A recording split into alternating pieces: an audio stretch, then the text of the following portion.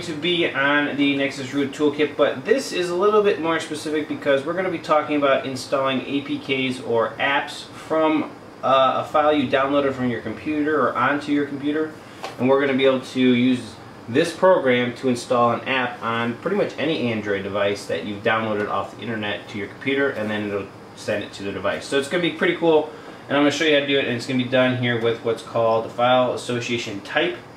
Or association file type. So that's what we're going to do, and we're going to do that in options, and I'm going to go over a couple other things in here as well.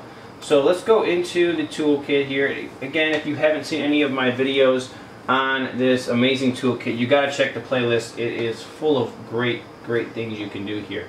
So to really make this work, basically all you have to have is your ADB debugging turned on in developer options, which I've definitely covered in many videos. And you're going to have plugged into your computer and allow all that to function and all the drivers to be installed. So if you need help with doing that on your device specifically, I would recommend Googling the drivers, but the ADB debugging just has to go into About Phone, tap on build number 10 times, enable developer options, and then turn on USB or ADB debugging. Alright, so we're going to go over these quick options right here, which are very nice and super in-depth. So some quick setting things you can do here, and we'll come back to this page because I'm going to talk specifically about something on there. This is check for updates automatically when you launch the tool if you want to do that. This is really nice. This you can pick, and right now it's defaulted to Team 1 Recovery as your standard recovery that it automatically downloads for you.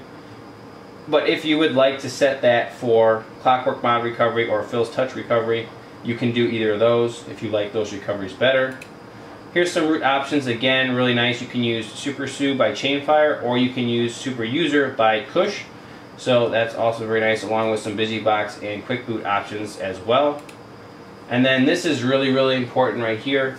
If you want to flash a factory image, but you don't want to wipe data, right here, boom. You want to click that. That's very important. I'm going to click no to this script, but that's very important, and that will allow you to flash the firmware from Google, but not wipe the data, which allows you to update, which I'm going to do a video on at some point.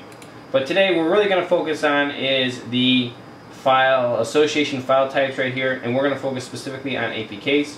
So if you click on this, this allows you to go ahead and install apps from your computer to your device. So we're going to apply this, and looks like it's been successful, and then we're actually going to close the tool out. We don't need this anymore to do what we're going to do.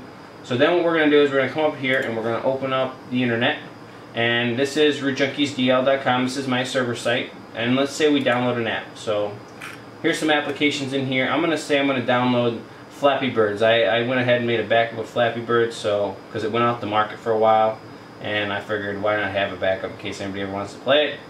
So I downloaded it here, and I'm going to download it right here. You can see it's a .apk. That's the file association type we chose. So I'm going to download it. And once I download Flappy Birds, it's very simple. You can see I have my device over here, and it's plugged into my USB cable, and all those features, drivers, and debugging is turned on. Anytime you click on anything with the file extension of .apk, look what happens once you have this feature turned on in the Nexus Root Tool Kit. There we go. This pops up. Now you saw I didn't have the program open. It automatically did this when I type on an APK or click on an APK. Basically you want to install this. Said okay, I do want to install it.